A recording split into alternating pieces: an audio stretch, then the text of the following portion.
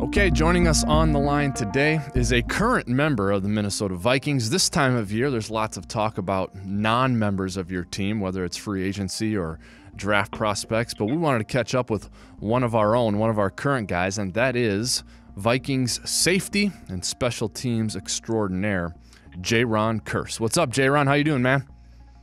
Hey, how you doing, Wobby? I'm doing good. All right. What you been up to? Down here in LA, enjoying some of this good weather, getting a couple workouts in, having a good time this offseason. Why don't you bring some of that good weather here to Minnesota? We need it.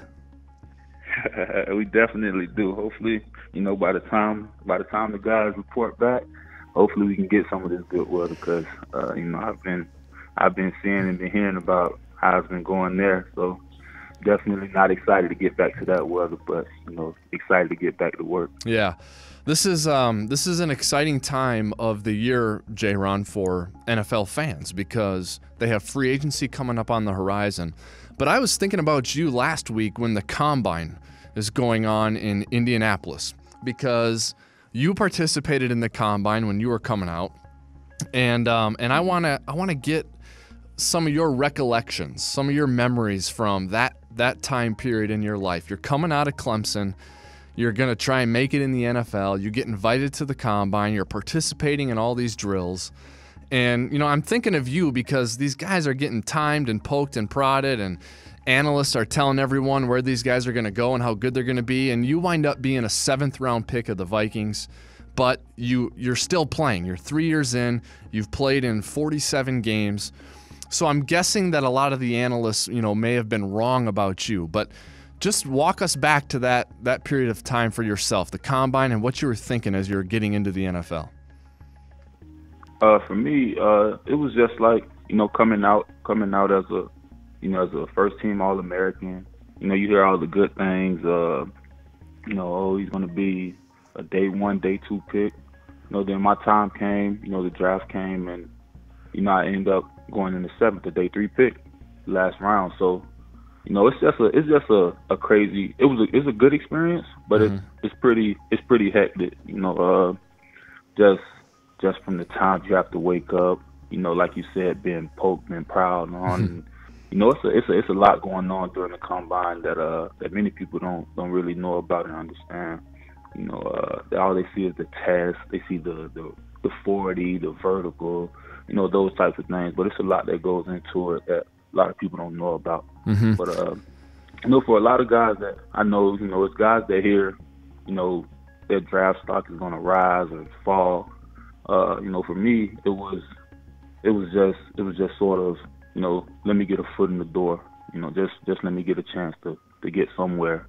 And, just so happened, I got that phone call from the Vikings in the 7th round. And, like you said, I'm still here. A lot of 7th round guys, don't make it this far. So I already beat the odds on that. So now it's just really for me taking the next step and, trying to see what the future holds for me. Yeah. When it was the Vikings who called at that point for you, did that surprise you based on how the pre-draft process went? Did it not surprise you? Were you hoping for any of the teams? What was that like when you did get that phone call from Rick Spielman? It really didn't surprise me much. Only thing surprised me through the whole draft process was, how late I got that phone call. Because just going through it, you hear about the teams that's looking for your particular position. So the Vikings were one of those teams. Many thought either day 2 or maybe 4th round. And those 3 rounds came by, and I haven't gotten that phone call. So actually getting that phone call from the Vikings was one that I kind of expected it.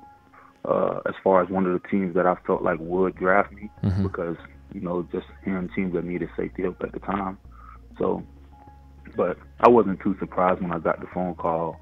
But from the Vikings, it was just about how late I got it. Yeah, I was I was looking back on your Combine profile page on NFL.com, and on that page they have a bunch of stuff listed: height, weight, your 40 time, your short shuttle, broad jump, high jump, all that stuff is listed on there. And then they have, NFL.com's in-house scouts. They give strengths and weaknesses. And I was thinking about the pass breakup you had in the end zone at the LA Coliseum this past season on Cooper Kupp. You remember that play? Yeah. Okay. And the reason I thought of that when I was reading your scouting report is because in the weaknesses it said can get beaten by shifty slot receivers. And I'm like, yeah, not so much. I saw that PBU against Cooper Kupp in the end zone. Yeah, man, that's another thing with guys that's going through the combine, and getting ready to take the next step from college to the pros. It's just about, you got to put the blinders on. You can't really focus on all the noise that's on the outside of people telling you what you're good at, what you're not good at. Because at the end of the day, when you get on this level, you control your own destiny.